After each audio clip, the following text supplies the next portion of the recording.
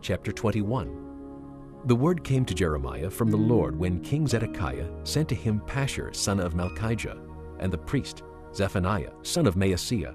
They said, "Inquire now of the Lord for us, because Nebuchadnezzar, king of Babylon, is attacking us. Perhaps the Lord will perform wonders for us as in times past, so that he will withdraw from us." But Jeremiah answered them, "Tell Zedekiah, this is what the Lord, the God of Israel, says.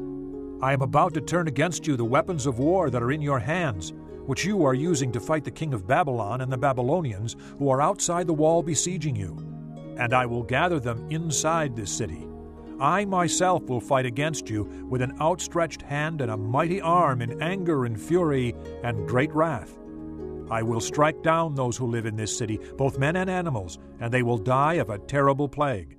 After that, declares the Lord, I will hand over Zedekiah, king of Judah, his officials and the people in this city who survived the plague, sword, and famine, to Nebuchadnezzar, king of Babylon, and to their enemies who seek their lives. He will put them to the sword. He will show them no mercy or pity or compassion. Furthermore, tell the people, this is what the Lord says. See, I am setting before you the way of life and the way of death. Whoever stays in this city will die by the sword, famine, or plague. But whoever goes out and surrenders to the Babylonians who are besieging you will live. He will escape with his life. I have determined to do this city harm and not good, declares the Lord. It will be given into the hands of the king of Babylon, and he will destroy it with fire. Moreover, say to the royal house of Judah, Hear the word of the Lord, O house of David. This is what the Lord says. Administer justice every morning.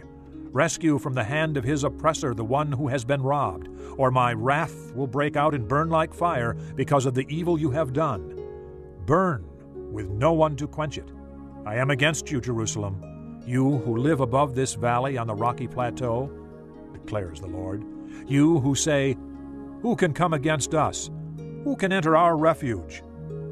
I will punish you as your deeds deserve, declares the Lord. I will kindle a fire in your forests that will consume everything around you.